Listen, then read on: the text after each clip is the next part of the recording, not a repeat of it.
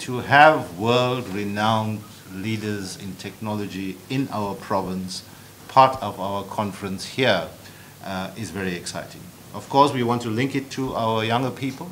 We have 4 universities here, KwaZulu-Natal, Durban University of Technology, University of Zululand, and Mangosuthu University, and we want to create platforms for serious engagement because we need to excite our young people about the possibilities around technology generally and the whole program around BioAfrica in particular.